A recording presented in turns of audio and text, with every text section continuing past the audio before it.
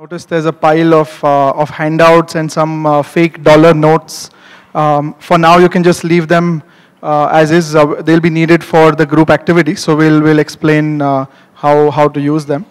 Feel free to pick up any of the index cards if you need to for writing any notes, but everything else is going to come in handy as we get into the exercises. Should we get started? All right, let's get started. Go ahead, Tarang. So our topic for today is beyond MoSCoW, prioritization techniques for agile teams. My name is Tarang Baxi. I work for ThoughtWorks as a project manager. I'm Chirag. I work at ThoughtWorks at our Pune office as well. And I've been a developer. I've played project manager roles as well.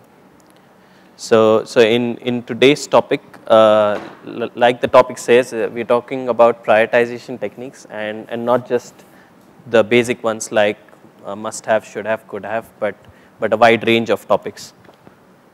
But before we talk about what exactly we'll cover in today's topic, a quick sort of poll to get to know who all have done prioritization exercises of some kind. Have you been who has participated in prioritization exercises? Okay. Cool, about half.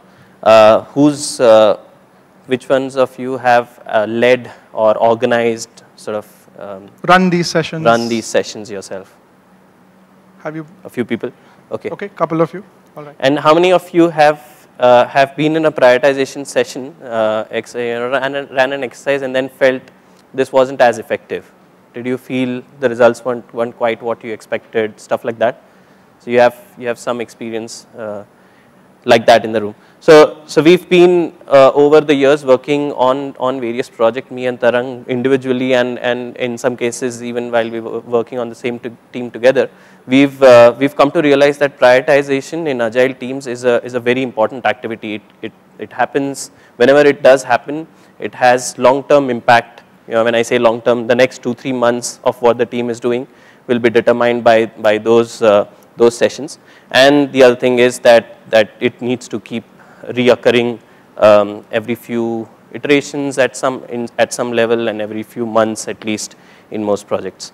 So that's why we've come to realize that there is a variety of these types of techniques. You know, they vary in the scale at which you run them. They vary in what you're getting your stakeholders to think about. And so in this session, that's what we'll try and cover a few of those, try and get you to play a few games, do a few exercises yourself for you to experience some of that.